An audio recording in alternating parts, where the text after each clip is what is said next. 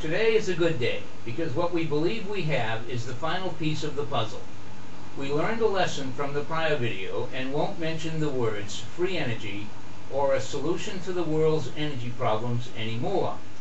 We are merely reporting data while trying to deal with the philosophical issues. We ask that viewers postpone any judgment for a week or so until they see the next video.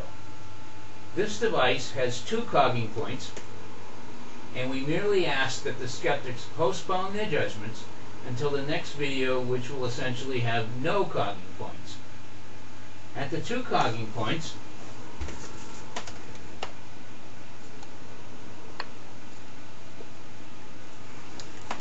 magnets are not aligned. I repeat, magnets are not aligned. The only net torque that we can expect to harvest is the torque required to realign the magnets. We are now measuring the realignment torque. So here we go. This 200-gram weight is about half the weight required for realignment. The moment arm is 155 millimeters.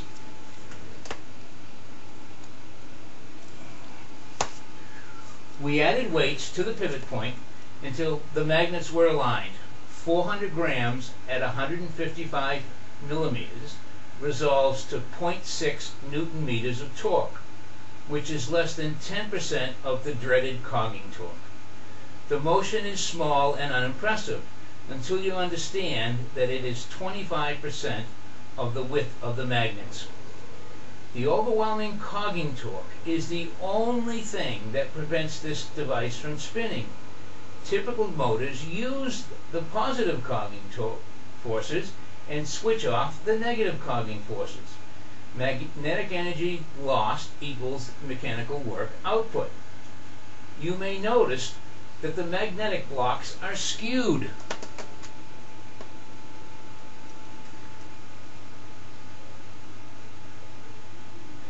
While the magnet offset is significant, never before achieved, the skewing is more significant. Adjusted to these points, essentially all of the parasitic cogging can be easily eliminated by fully populating the loop with magnets in line with homopolar theories. The torque data teaches us what is required to make a practical motor. 0.6 newton meters of torque is generated, with magnets having 5.6 square centimeters of engagement. A 1 kW motor produces about 3 newton meters of torque, so we are 20% of the way there. This package can support 8 times the number of magnets, so it has the potential to produce more than 1 kW. A 10 kW motor only needs to be double this diameter. Life is good. And I am practicing on the philosophical issues with these statements. Conservation of energy is an absolutely valid scientific law, as is the thermodynamic law that says heat can only travel from a hot source to a cold sink. Adding evaporation to the picture seemingly violates the thermodynamic law in the case of air conditioning and refrigeration, but it does not. We are doing the same thing with magnetism. Magnetic energy is absolutely conserved in every way, form, and manner. However, conservation of energy can be uselessly violated with gyroscopes. Torque required to overcome gyroscopic forces undeniably destroys energy, but it is incapable of producing a microwatt of energy because gyroscopic torque is on an axis perpendicular to the spin axis. We are essentially doing the same thing. Torque is produced on a perpendicular axis.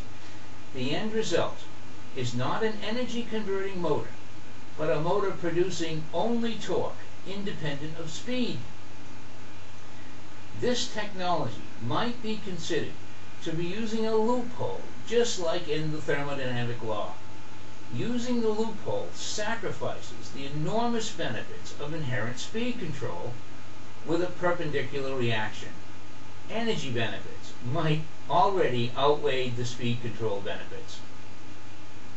We are most likely to be posting a video that you're all waiting for in this venue within a few days.